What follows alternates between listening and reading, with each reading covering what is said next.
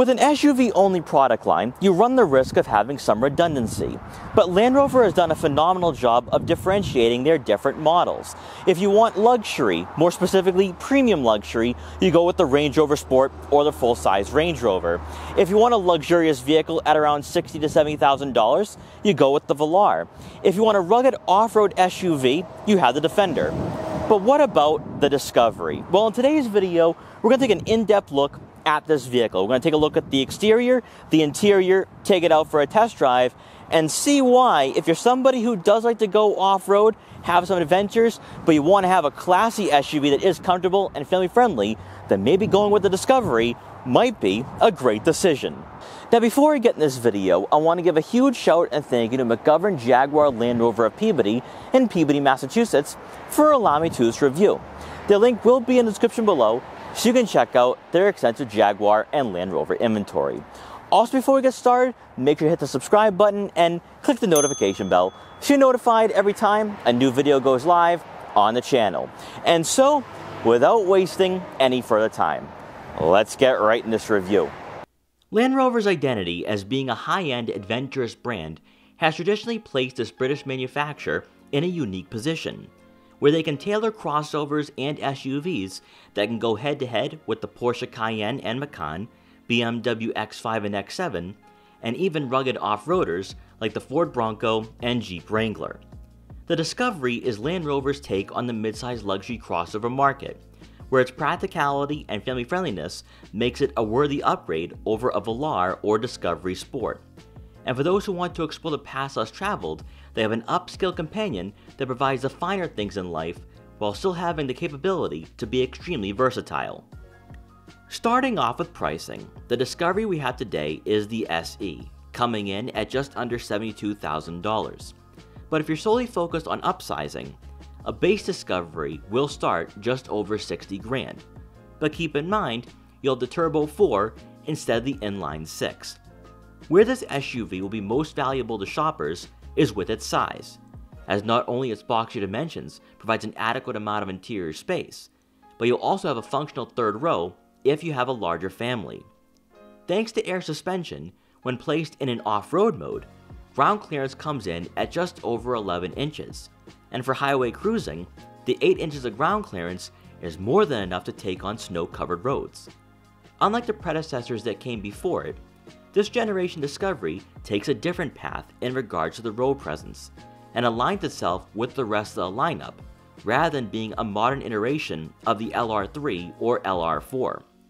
While the Discovery nameplate is a separate product line from Range Rover, the rounder front fascia, sleek headlight housings, aggressive fenders, and bumper certainly shows its relation to the Range Rover Sport and even the Velar. The gloss black accents with the SE trim does add a lower profile look that some shoppers may appreciate in this SUV. Moving over to the side profile, we have the optional 20-inch wheels with a satin gray finish, which will most certainly be the choice for those who want to minimize road noise and prioritize comfort. You can choose 21s or a set of 22s if you prefer a more aggressive appearance, but the Discovery's ability to soak up the bumps and imperfections had a lasting impression, especially for a Land Rover priced below $100,000. You'll have gloss black side mirror caps with the SE to go along with blind spot detection for added safety. Then as you make your way around to the back, the boxier design does pay homage to the LR3 and LR4, while at the same time wearing the aesthetics that can be seen across the product line. What's always drawn attention for this generation is the placement for the rear license plate, but it's one of the unique characteristics that sets the Discovery apart from its siblings. As we've seen throughout, a full paint finish, including gloss black accents and a color matching rear diffuser, does give this SUV a classier persona, while dictating its sophisticated nature as opposed to the rugged attributes for the Defender. Under the hood, our Discovery is powered by a 3-liter turbocharged inline 6-cylinder engine, producing 355 horsepower and 368 pound-feet of torque, and is paired with a ZF 8-speed automatic transmission. By choosing the larger powertrain over the Turbo 4, you also receive a 48-volt mild hybrid system, further adding to the refinement and overall smoothness of this SUV, where accelerations are linear and gear shifts are crisp. Having experienced this engine from Land Rover numerous times throughout the last few years, this is the sweet spot for the brand, and will likely captivate shoppers, as its 6.3-second 0-60 time should satisfy those with a lead foot, despite the Discovery's primary focus on being both luxurious and rugged. Obviously, for an SUV that's designed for different types of terrain, all-wheel drive does come standard, which provides the right amount of versatility for a family SUV. And when it pertains to fuel economy, you're looking at right around 19 miles per gallon in the city and 25 miles per gallon on the highway. Once you step inside, it's the interior that truly sets a tone for the Discovery, letting you know it's a completely different offering compared to the Defender and Velar, as you're greeted by soft touch materials found throughout the cabin, which provides an upscale and high-end luxury driving environment. Our model today has the 20-way power-adjustable front seats, finished in a light oyster and ebony Windsor leather upholstery, with both the driver and passenger having memory seat functionality. This nearly $2,000 upgrade also tacks on ventilation to those front seats for added coolness during the summer. In front of you will be a full digital gauge cluster, with a number of different configurations to customize what is being displayed. Much like we're seeing from many competitors in this market, you can showcase the navigation map, or go for a more minimalist design to eliminate distractions when behind the wheel.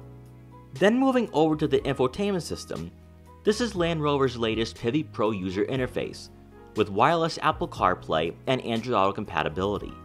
Functioning very much like a tablet, this is exclusively a touchscreen with icons mounted to the left to quickly get you to different menus. While there will be a bit of a learning curve at first if this is your first Land Rover product, the menu layout and functionality is similar to some German competitors. While you can access the front and rear climate control settings from this screen, there are physical dials and touch-sensitive buttons that control the fan speed, AC, front and rear defrosters, and 3-level heated and ventilated seats.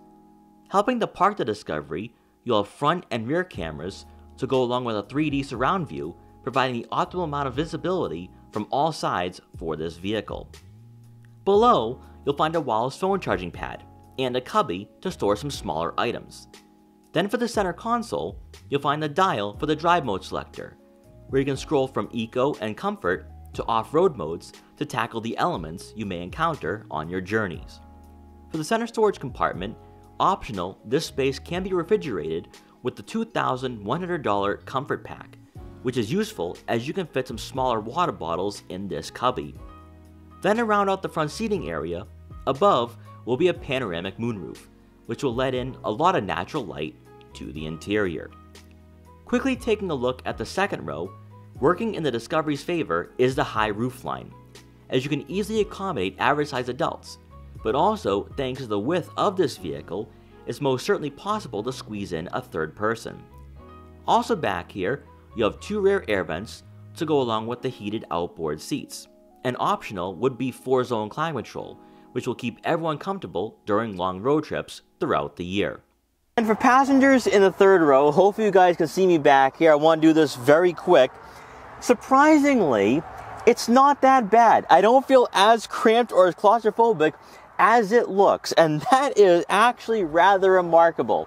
Now, because we do have the third row seats up, this does come at the expense of cargo space. You're not going to be able to fit a lot behind the third row seats, as we're going to find out in a minute.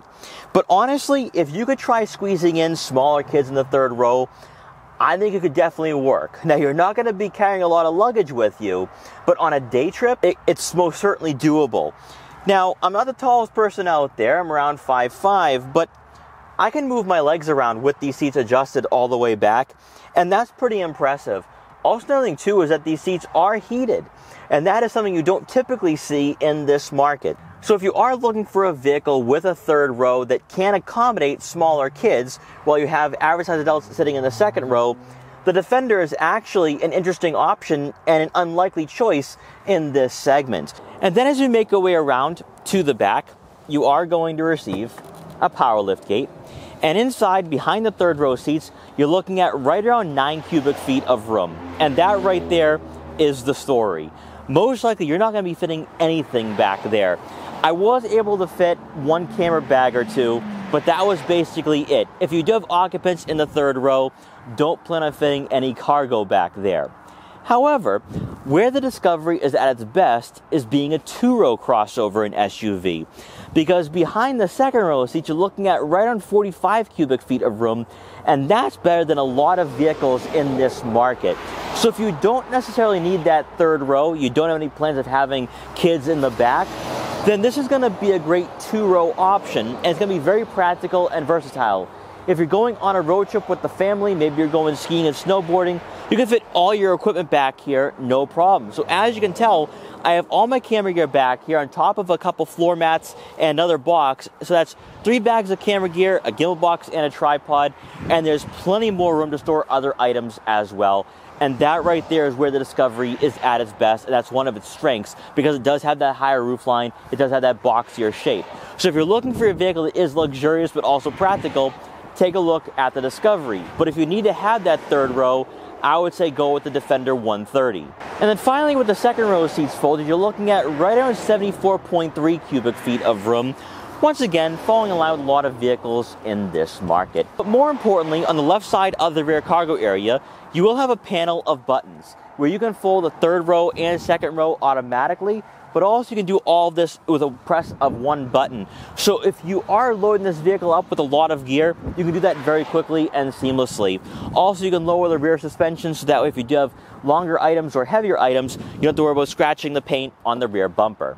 And then not installed on our model today, but it is back here, is your rear cargo cover, which will keep all your valuable items out of sight. So if you are like me and you have camera gear or anything else of value, you can leave them back here and have that peace of mind knowing that no one will be able to peek in and steal what you have.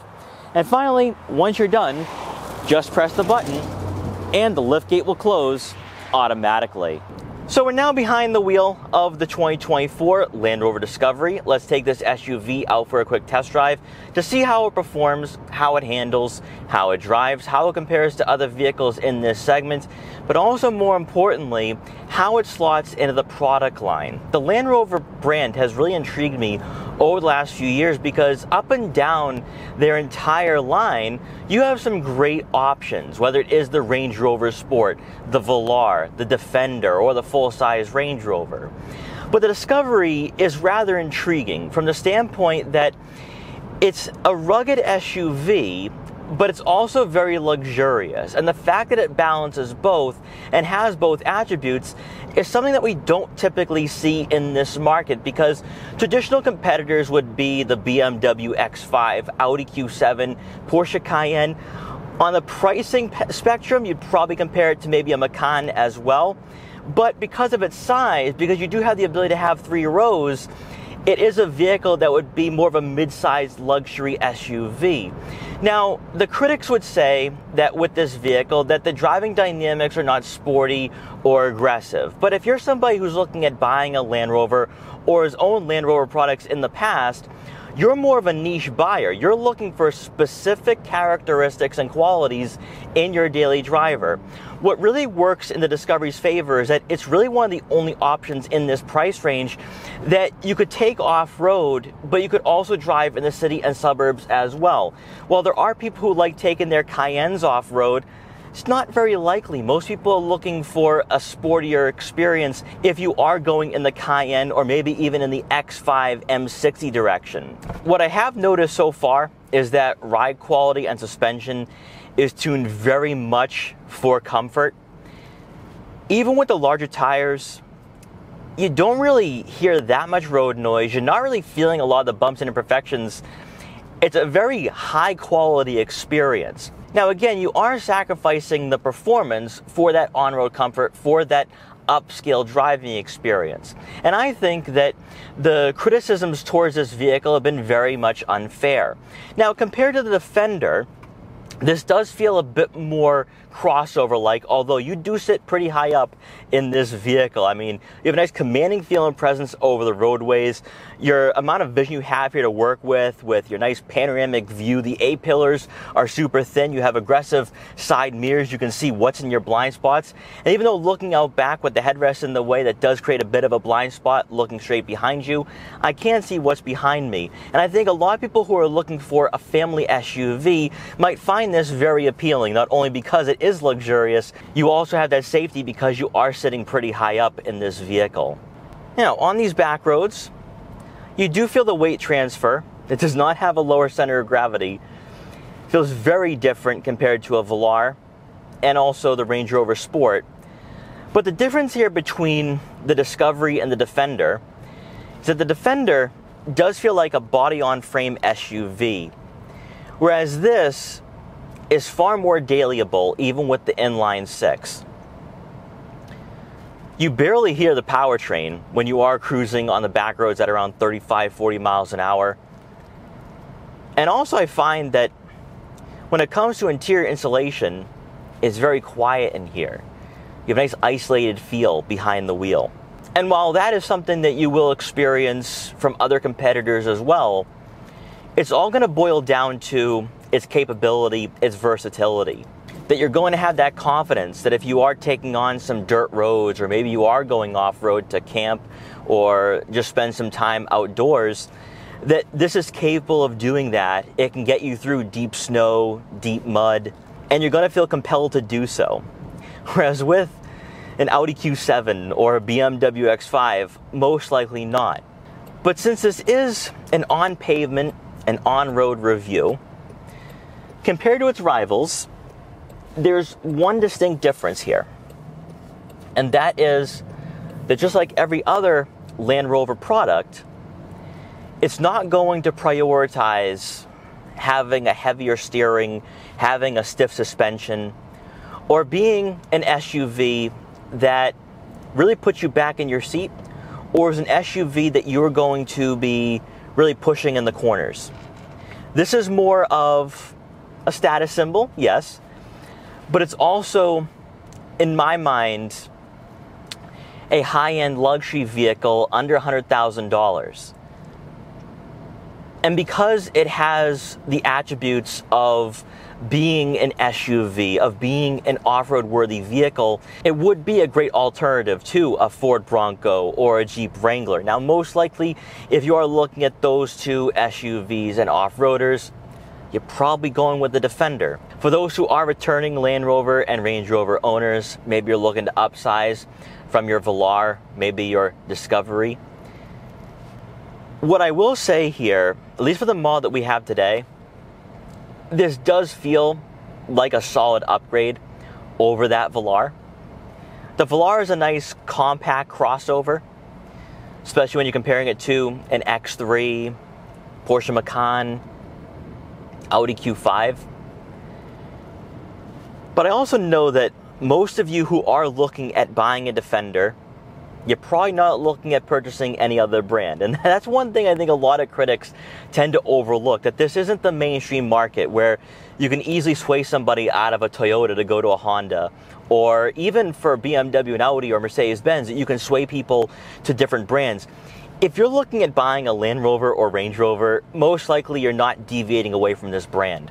So if you are looking to upgrade, the big difference here from that Discovery Sport or the Velar is that the quality and the refinement is far more noticeable. Not only are you getting a vehicle that's more spacious, practical, and versatile, you're also receiving an SUV under $100,000 that, in my mind, for what it is, for what it's offering, if we're going to talk about its versatility, its year-round capability, I think it is a solid choice. I really do. And while you may not have the weighted steering, the stiff suspension, or that performance and dynamic driving experience that you're going to find with the X5 M60, I think for those who are looking for a vehicle that is a jack of all trades that maybe leans a bit more towards the luxury side of things rather than being rugged, that's where I think the Discovery is a great choice. You feel that body roll. And we're up to highway speeds.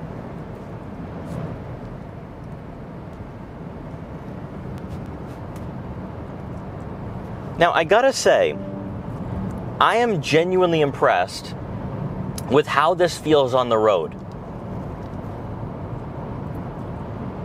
It's so soft, so smooth, and it's really comfortable. Now, you don't really feel a lot of connection to the road because you don't have a sports tuned suspension. You also have a very high center of gravity. But for an SUV of this size and weight, this is genuinely impressive. And also with a boxier shape, and it's a windy day today, you don't hear a lot of road noise, you don't hear a lot of wind noise. This is really nice. I envision people going on road trips to New Hampshire, Maine, Vermont during the winter to ski and snowboard. But also if you're going on that summer vacation, you have all that interior space, you have a lot of cargo room, you can have your family join you, and you look good doing all of that. When you pull up to maybe some town along the seacoast, or maybe when you're pulling up to the lodge, this has a nice presence to it. I know when it first came out, people didn't like it, but because Land Rover has really embraced the rugged SUV look, it's what they've always done, but also now with their middle offerings, with the Discovery, with the Defender, these vehicles have kind of become the face of the brand. And I think between the two, because you could cross-shop both at around $80,000, you have two choices. You have a vehicle that you can really throw around, that you can be a bit abusive with, or you can go with the more classier option. You can go with the more country club aesthetic with the Discovery over the Defender. And that's what I think makes these vehicles honestly a great buy for those who have specific tastes. That you're not going to necessarily get this from Porsche, you're not going to get this from BMW, Audi, or Mercedes-Benz, especially if you're cross-shopping this with a GLE. The GLE feels like a tank, although this kind of feels big too. But if you're hopping into a Discovery for the first time, its maneuverability, its size, its handling will be very easy to adapt to in a very short period of time. So to wrap up my time with the 2024 Land Rover Discovery, what are my final thoughts and takeaways for this rugged yet luxurious SUV? When you're in a market and you're going head-to-head with the Porsche Cayenne, BMW X5, Mercedes-Benz GLE, and Audi Q7, obviously you're going to be compared in regards to performance and handling. And that's not the Discovery's strongest suit. When you're spending at around $80,000 for a Land Rover, it's for a good reason. It's for a specific reason. As you've already discussed during the test drive, you're a niche buyer. You're not looking at buying a BMW. You don't want a Mercedes-Benz. You don't want an Audi. You want something that's special and also a vehicle under $100,000. And that's what you have here with the Discovery. Now, within the Land Rover lineup, the Discovery does diverge a bit in regards to its on-road performance and handling characteristics, but also just its attributes and its persona on the roadways. Because compared to the Defender is rugged. Even the Range Rover Sport, it can be rugged, but also it's sporty. So for the Discovery, this is more of a laid-back approach to an off-road market that really Porsche, BMW, Audi, and Mercedes-Benz aren't necessarily tailoring to. And while automotive media publications and journalists have had their criticisms towards this vehicle, if you are somebody who is spending around $80,000 and you want a family-friendly SUV, but also one with the prestigious badge on the hood, that's what the Land Rover Discovery is going to be that choice. Because with the inline 6, you do have the performance in a straight line. You have a vehicle that does feel very composed on the roadways in regards to its suspension softness and just the fact that it is very family friendly in that regard. But you also have a vehicle that is practical, capable, and versatile. And we have to look at what this vehicle offers compared to what it doesn't offer. Yes, it's not going to be this sporty and aggressive vehicle like a Porsche Cayenne, maybe with the V8. But with the powertrains available for this model, with the 4-cylinder and 6-cylinder, it's a solid choice for somebody who wants a prestigious and upscale SUV that is specialized, that is unique, but also one that gives you the creature comforts that you're looking for in this market. So guys, I hope you enjoyed this video. If you did, please like, comment, share, and subscribe for more. Also, make sure to follow me on Instagram at Boston Autoblog so you can see what I'm up to and what vehicles I'll be featuring in the future. And I will see you guys next time.